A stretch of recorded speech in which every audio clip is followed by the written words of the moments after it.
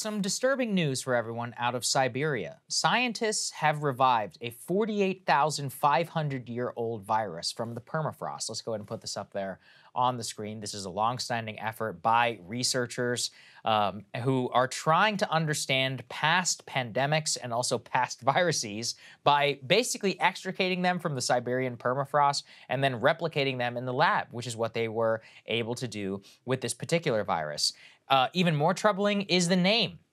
The name of this virus is Pandovirus yedoma. Pandora virus. Exactly. Right? In reference to Pandora's box. Oh, cool. So, love that. And why would we facilitate that in a lab? It was taken from 52 feet below the bottom of a lake in the middle of Siberia and then replicated in the lab. One of two viruses found in 2013. The other one was a different type altogether. 48,000, you guys will all know, is a world record for the oldest virus that has been able to been replicated in the lab. And what they say is the remarkable feature of Pandora virus is its size. It is a type of, quote, giant virus, more than 1 micrometer long. They say that it can be even examined directly under a microscope, contains 2,500 genes in contrast to minuscule modern viruses that infect humans and possess no more than 10 to 20 genes. So basically what they're telling us is that it's huge and it's big and it's old, and also we have no idea what it does at all, and that people in France are playing around with it in a laboratory setting. So, yeah, well, I mean, yeah, go ahead. And this comes because of climate change, means the permafrost is melting. So it's unearthing all of these like prehistoric viruses that scientists are then collecting up and reviving in the lab for some reason. What the researchers, they warned it could be the tip of the iceberg. They said 1/4 of the northern hemisphere is underlain by permanently frozen ground, referred to as permafrost. Due to climate warming, irreversibly thawing permafrost is releasing organic matter frozen for up to 1 million years, most of which decomposes into carbon dioxide and methane, further enhancing the greenhouse effect. So that's how you get this like follow-on cycle.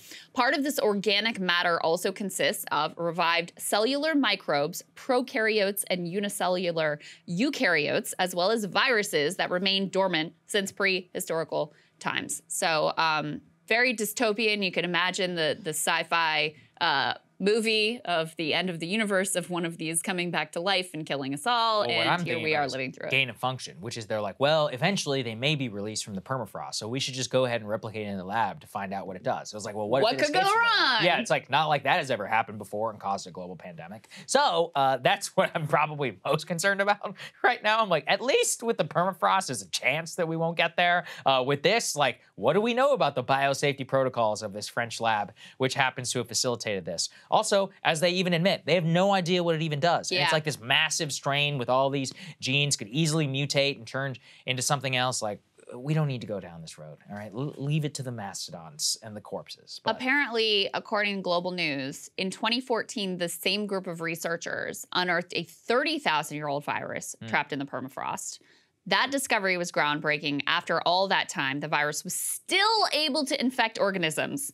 Now, this beats that record by a lot. So that was a 30,000-year-old virus. Now we're going back to 48,500-year-old virus, so almost 50,000 years old. And I mean, I have to assume that as more and more of the permafrost melts, older and older viruses, prehistoric viruses, will ultimately be unearthed. So doesn't seem good. it's gonna be fun. All right, I hope we'll stick around. We'll see you later. Hey guys, ready or not, 2024 is fully upon us now, and Saagar and I have been brainstorming ways that we can really up our game for this critical election. Yeah, we rely on our premium subs to expand our coverage, to add staff, to upgrade the studio. We just want to give you the best independent coverage of this election, which is possible. So if you can help us out, become a premium subscriber today, breakingpoints.com, or the link is down here in the description video. It really means the world to us, and if you like what we're all about, this is the best possible way to keep us 100% independent, working only for you.